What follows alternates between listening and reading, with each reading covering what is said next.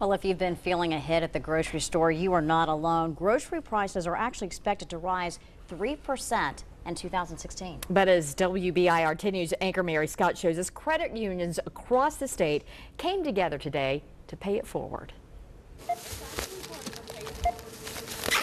A Thursday afternoon trip to the grocery store. Dreaded by some, unsure how they're going to stretch the dollars this month. But this trip wasn't so bad for 20 lucky people. We have $2,000 that we are going to go in and surprise people at the Food City here. We're excited about what the people are going to say. We're excited to get to do it.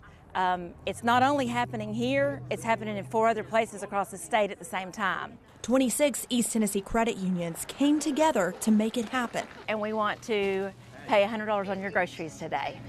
Well, thank you. You're very welcome. Handing out cash at random to the first 20 folks they could find at the checkout. I mean, it always helps because groceries are expensive. I have 2 more at home, too. And we hope that you will play it forward and help someone in the future. I love to eat, so I love it.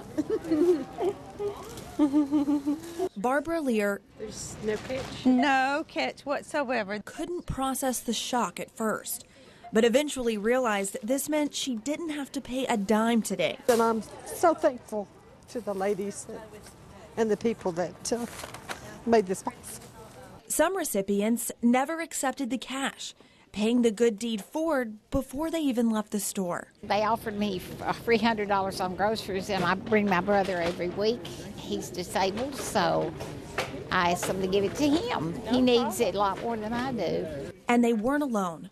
A few $100 bills starting a contagious movement to pay it forward.